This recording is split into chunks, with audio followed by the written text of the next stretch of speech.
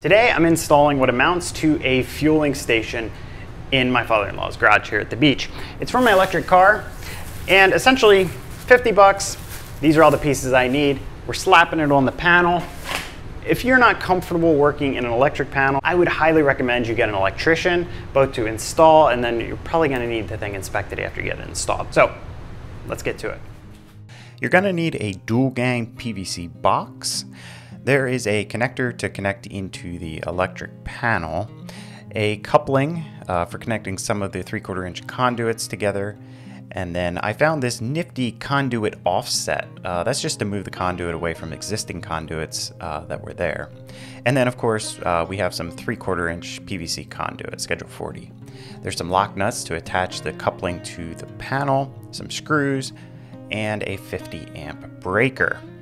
We also have the wire. There's 8 gauge for the conductors and 10 gauge for the ground, and then a NEMA 1450 outlet. We also have the cover plate for that outlet. The first step is to take apart the electric panel. Obviously, if you can, try to turn off the power to the panel. Then we have to knock out this knockout at the bottom to run our 3/4 inch conduit connector into the panel.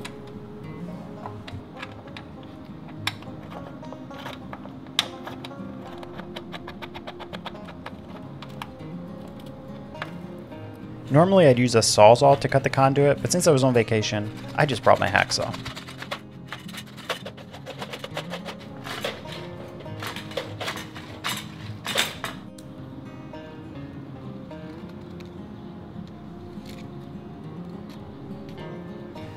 This short piece went into the box, and then I followed this up with a coupling connected to the conduit offset. Like I said before, that conduit offset was simply to move the box away from the existing conduit into the bottom of the panel. It was really just to solve this clearance issue that you see here.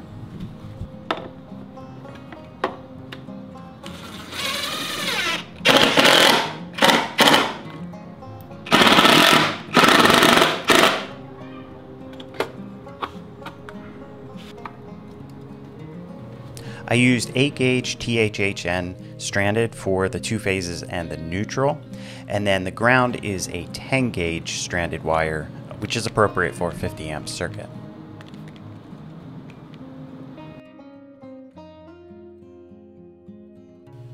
Here in the US, it doesn't really matter too much which phase goes on the X and which goes on the Y.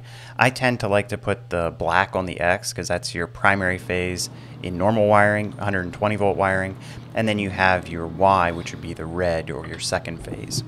Since this conduit was only a foot or two long, I could just push the wires through. I didn't need to get out the tape or the snake that I would typically use.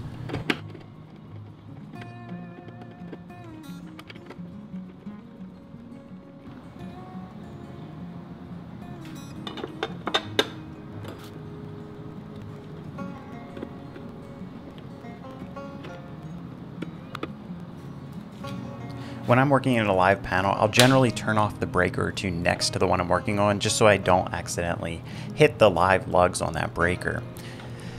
The 2 phases connect into the new 50 amp breaker, the neutral connects to the neutral bus, and then the ground connects to the ground bar within the panel.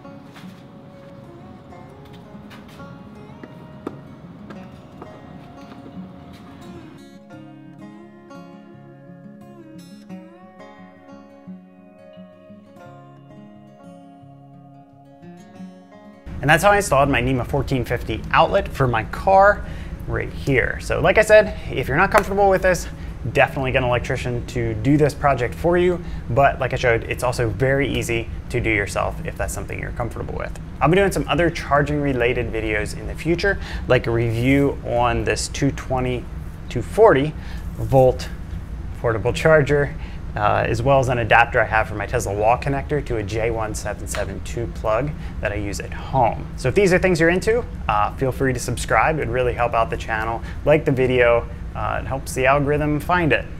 And I will see you guys in the next video.